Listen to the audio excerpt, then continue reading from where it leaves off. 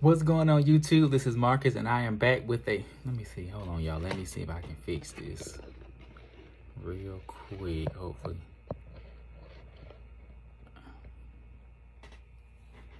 I think that's a little bit better. But anyway, what's going on YouTube? This is Marcus and I'm back with another video. I wanted to come on here and do a quick recap of this show that I just hadn't been too long, got finished watching, called The Worst Roommate Ever, and it's on Netflix. The show was really good. It was only 5 episodes, but like I said, it was really good. I'm actually hoping that they come out with a second season, but pretty much the whole gist of the episode is y'all need to stop looking for roommates on Craigslist. Now, the thing that was weird to me when I hear stories about people be on Craigslist looking for a roommate, I'm like, you ain't got no family member or no best friend or somebody that can move in with you that you actually know and somebody that you can trust, versus having a complete stranger come and live with you. And not only that, but when I was watching the show, I would feel like if I were to have a stranger come and live with me, I'm gonna do a background check on you before I allow you to come live with me. But anyway, so I'm just going to go episode by episode and give a quick synopsis. So the first episode was called Call Me Grandma. And the antagonist in this show was a woman by the name of Dorothea Puente. And so before we get into like what the episode was talking about, her crime, we kind of go a little bit into her past. And they talk about how she was charged and convicted of illegally cashing 34 state and federal checks that belonged to some of the tenants in her boarding house. But it wasn't up until around 1982 when her crimes had started, getting more darker. They talked about how she at one point was a prostitute. They talked about how at one point she was a madam. They talked about how she would pretend to be a doctor or pretend to be a medical practitioner, and she would focus on people who were elderly, people who was mentally disabled, and people who struggled with addiction. And they talked about how, these people would end up dying, and then she would steal their Social Security checks. Now, they went into this one story where there was a woman named, I think her name was Ruth Monroe. This lady named Ruth Monroe, she was dating this man. They went out on a date to this cafe where Dorothea was working there at the time. Apparently, Dorothea and the guy that Ruth was dating were good friends, and so her and Ruth ended up becoming close. The guy that Ruth was dating ended up dying of cancer, and so I don't think they actually talked about how long Ruth and the guy dated, but pretty much after the man died, she didn't want to live alone, so her and Ruth ended up becoming roommates. And so one of the sons gives a testimony about how the first couple of days that she moved in there, she was fine, but as the days proceeded, she started getting sick. One day I remember him coming in and saying that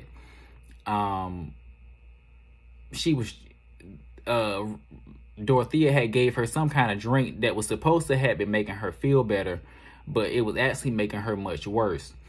And so when the mom actually died, they talked about all of these drugs and all of these different things that was found in her system.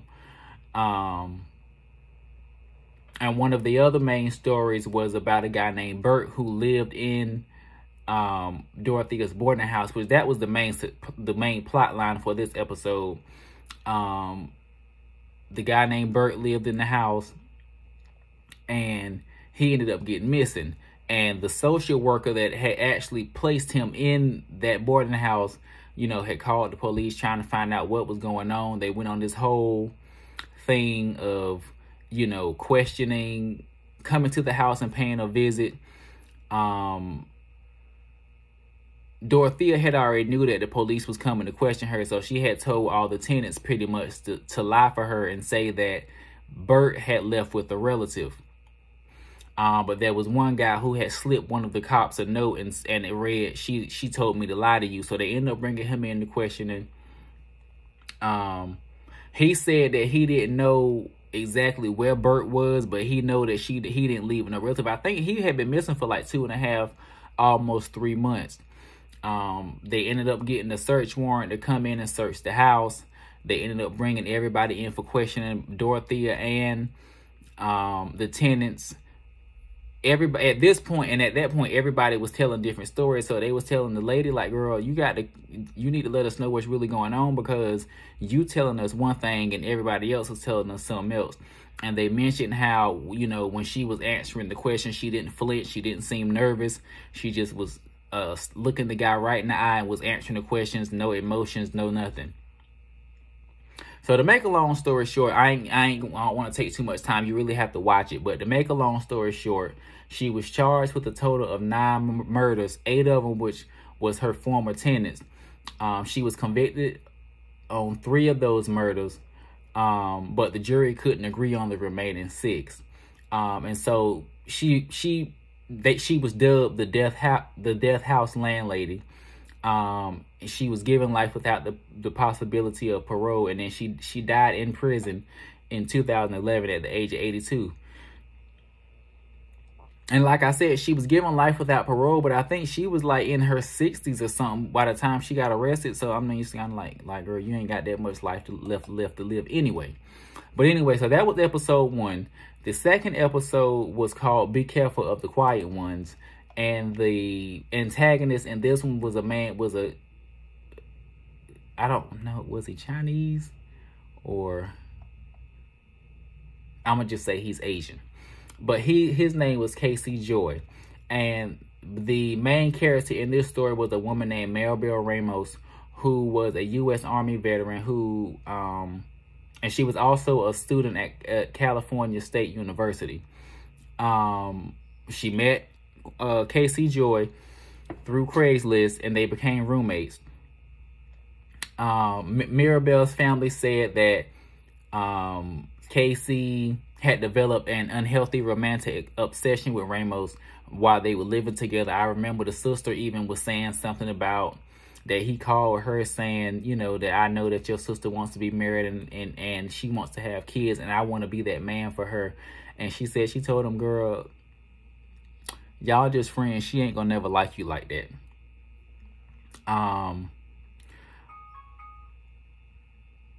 Why is an alarm going off?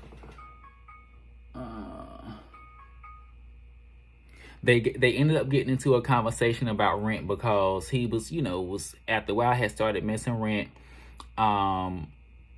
She ended up telling him, like, girl, you got to get on up out of here, because he had missed several months of payments of rent.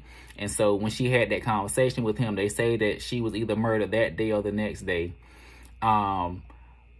It was when they were investigating him, apparently he had went to the public library and was researching human decay, and he had looked at looking up, I guess he was looking up good places to bury a body. And so once they did that, later on that day, they ended up searching that area. And they ended up finding the body. So he ended up getting arrested that day, and he was convicted of second-degree murder and sentenced to 15 years for life. And as of present day, he's still in jail, and he still maintains his innocence. So that was episode 2. Episode 3 was called Marathon Man. So there was a guy named Yusef Carter, I think is how you pronounce his name. He was living in Chile, and he was living in this 12-bedroom hostel. He said that he was a marathon runner who was being sponsored to set a record by running the length of Chile.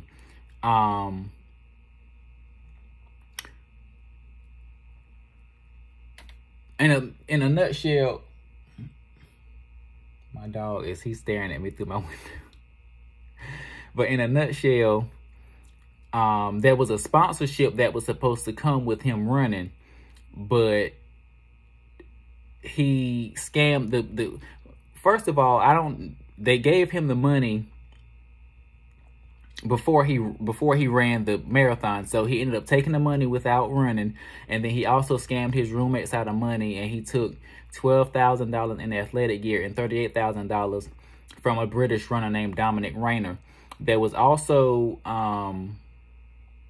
he had a roommate named Callie Quinn, and in the process of them showing, he was supposed to have been showing her a new apartment. He ended up beating her over the head with a toilet seat and had buried her alive.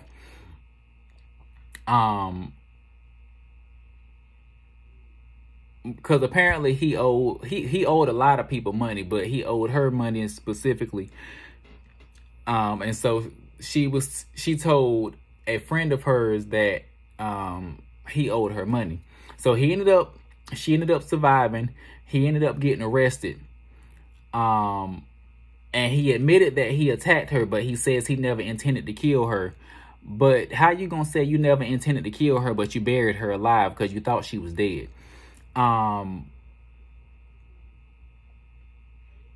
He ended up being extradited from Chile to Denmark and acquitted of 3 of the 5 charges against him. When he first got convicted, he was convicted for 200 days. Was it 200 days?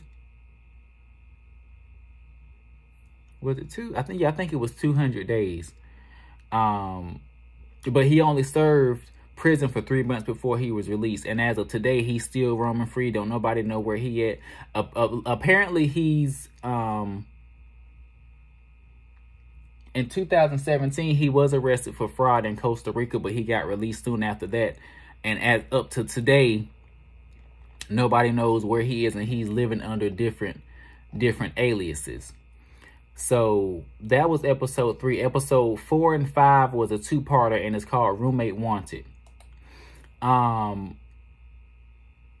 this is basically from what I understand, the story that inspired the docuseries. So there was a guy named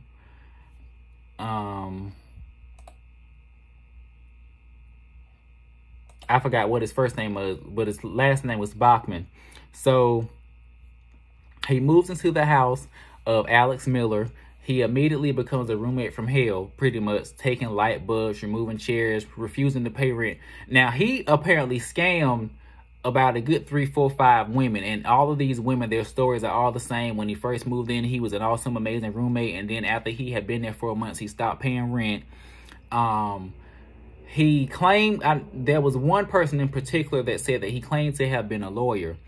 And so when it came time for them to try to evict him or to serve him with papers, he knew the justice system so well, they wasn't able to just, well, first of all, I think when you evict somebody, you have to give them 30 days. But for some of these women, he ended up staying there for like months at a time because they had to go through, you know, trying to get evictions and all that things. He got to the point where he was physically abusive to some of the roommates when they would try to make him leave. Alex's mom, it was discovered by Alex's mom that he was a serial squatter. So he pretty much would use the tenancy law to terrorize people up and down the East Coast.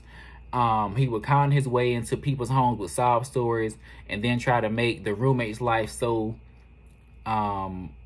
terrible that they would end up leaving, but then they would come back and try to make him leave, and that's when things got violent.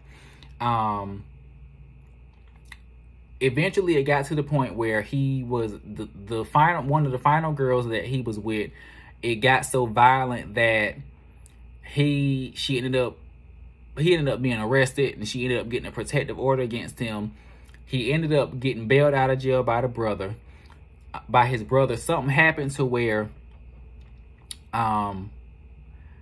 he violated his protective order, so he ended up getting arrested again. The brother came and bailed him out again, but the brother it was said that the brother wouldn't allow him to come and live at their house because of his allegedly violent past. And so him and the brother got into it. He ended up killing the brother. And he ended up dying by suicide in the Montgomery Correctional Facility, because he was actually supposed to have went to court with Alex Miller because of the fact that he had violated the protective order. But he ended up killing himself in prison.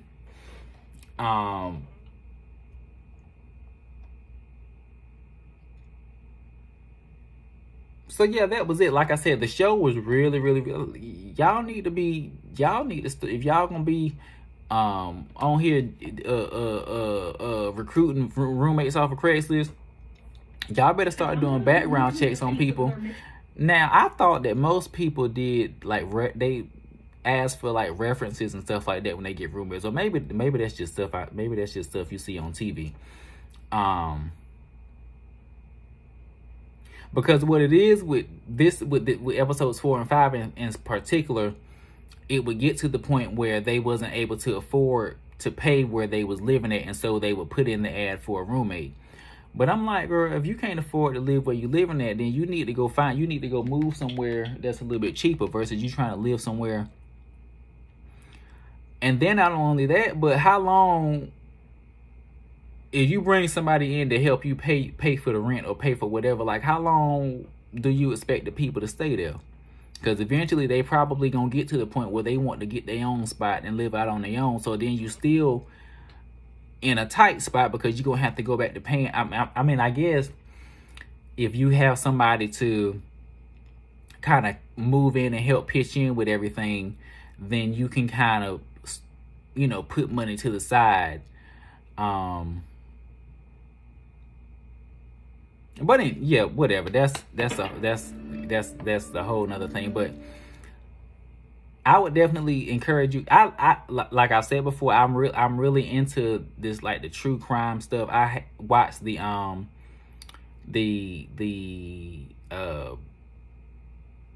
Confessions of a Serial Killer. They got one about Ted Bundy and they got one about John Wayne Gacy. I watched both of those. Those are really good. I'm really, like I say, into the true crime stuff. But this was a really, really, really good show. Like I said, I'm hoping that they come out with the part 2. But anyway, if you've seen the show, comment down below and tell me what you thought about it, and tell me which one did you think was the craziest. Personally, I think that episode, there it go, Jameson Bachman. I think his was the craziest.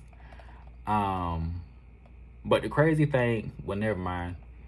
Because I was going to say the crazy thing is he the only one that didn't kill nobody.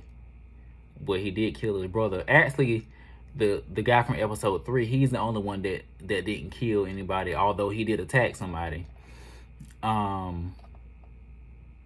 yeah, y'all comment down below and tell me what y'all thought the craziest was. But anyway, I thank you all for tuning in. Be sure to like, comment, and subscribe to the channel, and I will talk to y'all later.